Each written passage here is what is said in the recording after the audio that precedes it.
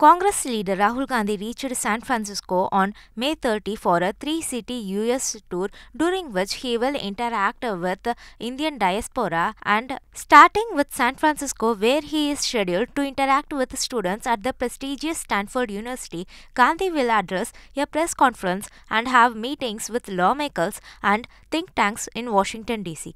The 52-year-old Congress leader is also likely to address the Indian Americans and interact with the Wall Street executives and university students during his week-long tour of the USA. He is slated to conclude his trip with a public gathering in New York on June 4. The interaction would take place at the Javits Center in New York. Last week, Indian Overseas Congress chairperson Sam Pitroda said Gandhi's visit is aimed at promoting shared values and a vision of real democracy.